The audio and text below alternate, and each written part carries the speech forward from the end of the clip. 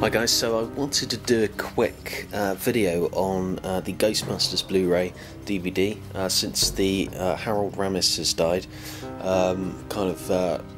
Dug out the Ghostbusters Blu-ray.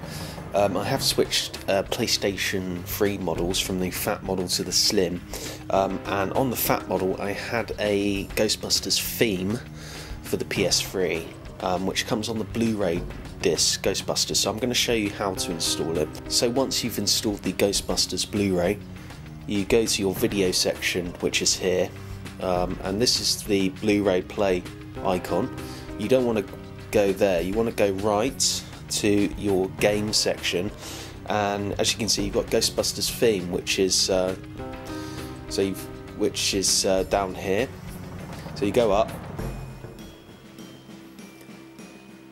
It's above the SingStar advert, so you go up here, Ghostbusters theme, click it, install.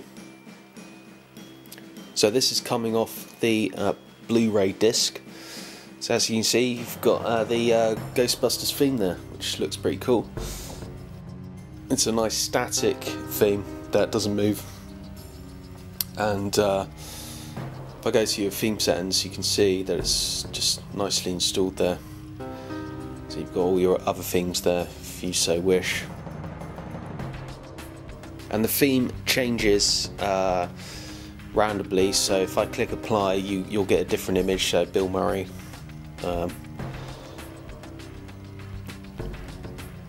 Aykroyd's character, can't think of his name, and then you've got the late Harold Ramis, rest in peace, Spengler, legend.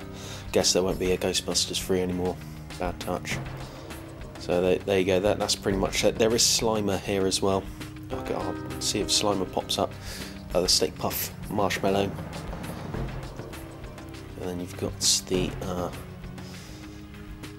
yeah, I'm sure there's Slimer. I don't think there is Slimer. Thanks for watching.